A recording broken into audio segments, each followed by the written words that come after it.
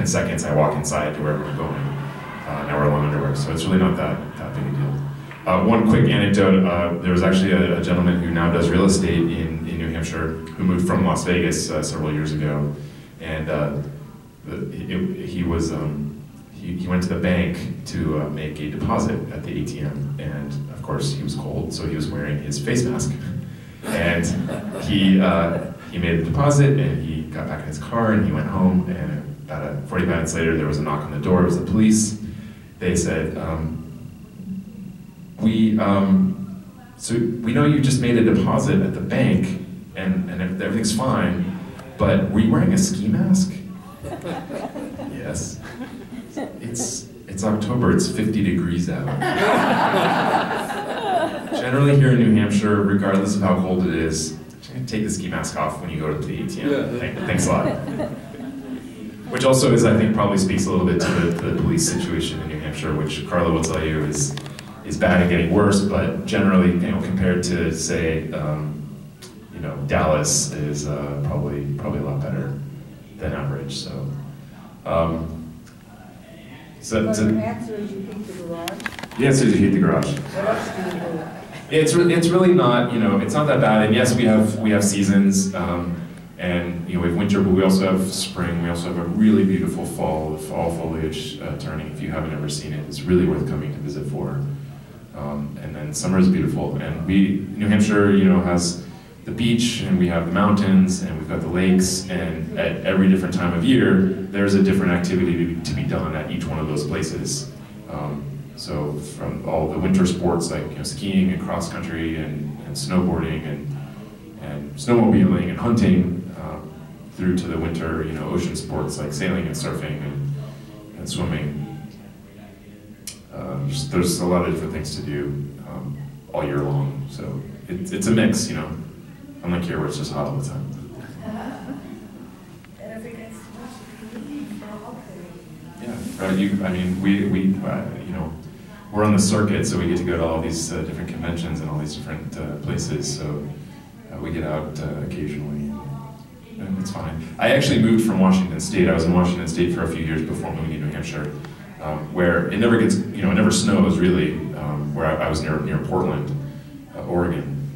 It never snows, but in the winter, you'll go a week or two without seeing 1 hour of sunshine, and it's just depressing. And I would much rather be in New Hampshire where it's freezing, but sunny. And if it's not sunny today, it will be tomorrow. I prefer that personally, so yeah. Well, what's the business environment like? Is there a support system there? Is there good networking, good infrastructure? What's it like if you were to move a business there or wish to start one there versus other locales? Is there a startup city vibe or not yet? Are you guys working on one? There are a couple of different loci for that. One is in Manchester. There's a incubator called Alpha Loft that has done a lot of startups. That is not a Free Stater thing, although I've met one of the guys that runs it, and he's basically on our side. So in Manchester, there's some other tech companies, like Dine is headquartered there. They're one of the anchor tenants. So there's a little hub of activity there, and then over on the seacoast, sort of in the Portsmouth area, there's more of a Free Stater presence there in that sort of tech and marketing space. So there's some infrastructure and some network that exists there. It, I think, still has a long way to go, and a lot of it is sort of Boston orbit, so it sort of revolves around Boston, which is fine, but I would love to see it grow into more of its own thing. The business climate in New Hampshire is all right, but it's not great. There's some fairly high business taxes. We have a profits tax, and well, they did recently cut it slightly, so it's now at least at the Massachusetts level, and it's supposed to trend down over the next 5 years, I think, by like a quarter point every year. So fast and fed. So there is a little bit of progress on that.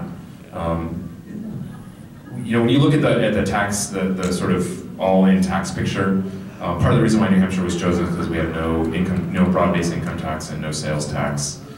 So most of the taxes are done by either property taxes or specific sales taxes on specific things like alcohol, and there's a rooms and meals tax. And then of course there's the business tax. So that's one of those things that's definitely high on the list of things to work on, and that's something that we do get. You know, we're obviously not the only ones in the state that are focusing on that. Everyone sort of understands, I think, what the effect of that is, and organizations like AFP, Americans for Prosperity, are pretty active in fighting against that. So, to answer your question, yes, there's some, but there could be a lot more, and we need to get rid of some of the regulation and taxes before we can really expect to have the sort of vibrant scene that we want to see there long term.